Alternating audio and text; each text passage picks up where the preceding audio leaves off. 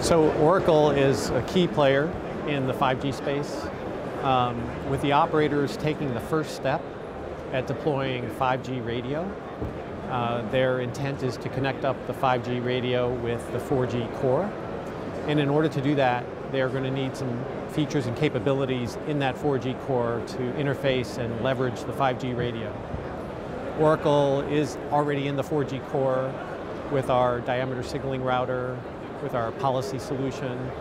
And so enhancements to those products will enable the operators to take that first step and leverage the 5G radio.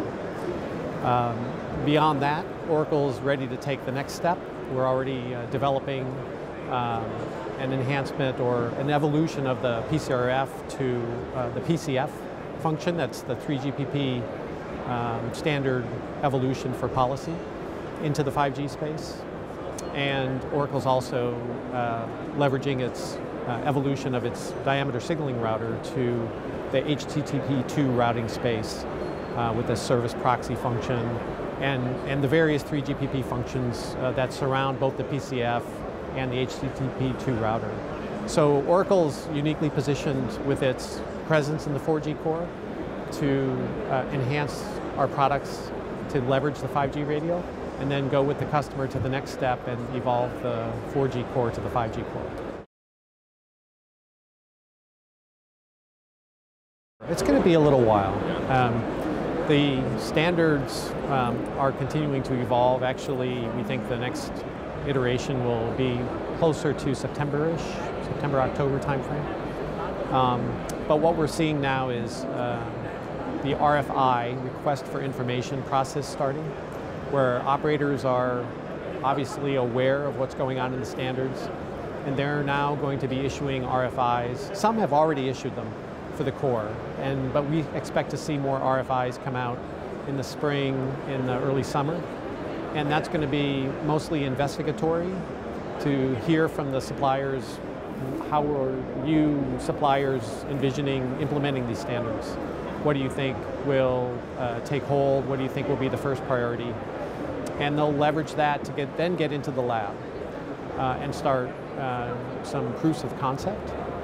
So we believe we'll be ready for lab entry and proofs of concept in the summer with our agile development process. We'll be providing drops into customer labs and use that to learn with the customer. And then we think RFPs will come out in the next calendar year, mid to second half of next calendar year for broader deployment in 2020. I also wanted to get your take on network slicing. Obviously a big change to the way core architecture works. Sure.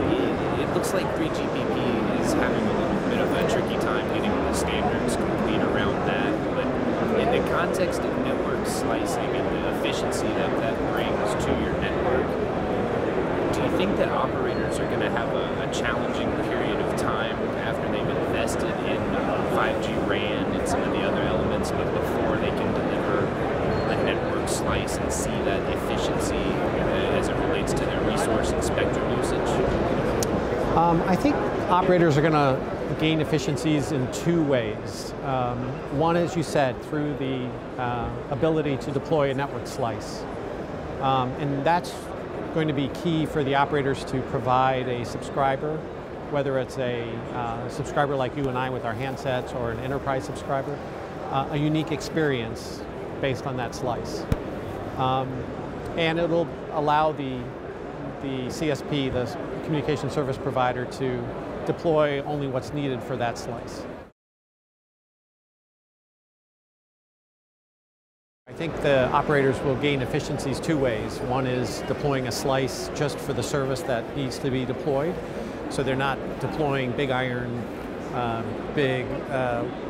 huge networks to launch a first use case.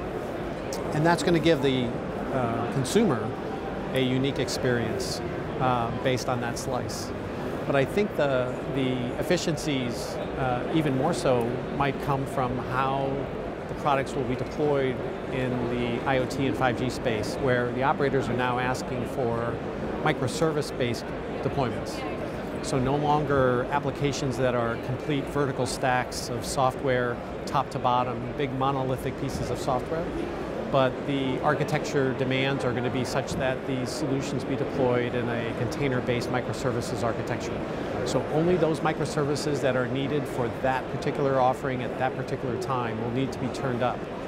It'll be far less consumer of hardware, only used on demand, and it'll be a new way to deploy very rapidly and turn it up, turn it down for the service, and be very efficient that way. So I think not only the network slice, but also the architecture that will be asked for will enable efficiencies.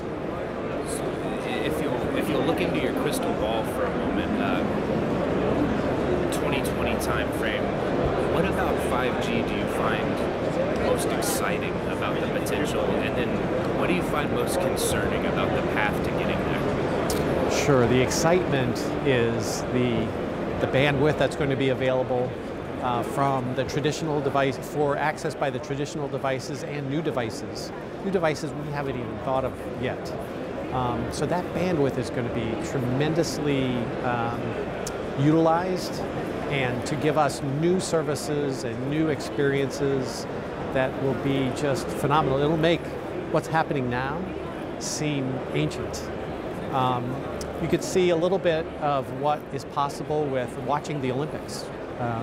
One of the first experimenters of 5G radio was the SKT and KT operators for the Olympics, the Winter Olympics. And if you think about it, the ability to have multiple camera angles for events, whether they be mounted to the people's helmets or to the bobsleds or to their skis, and having the drones covering the events and having all that data, high def, high bandwidth data, being made available for a user experience is just one tiny example of what's coming.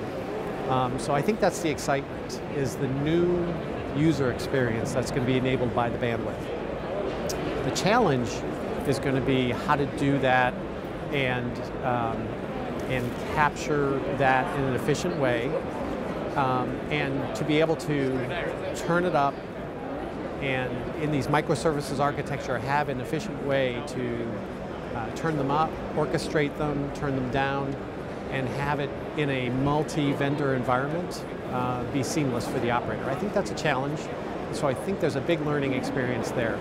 Theoretically, everyone can deploy in microservices, container-based microservices, but to orchestrate that efficiently and seamlessly is going to be a big learning experience for both the operators and the suppliers.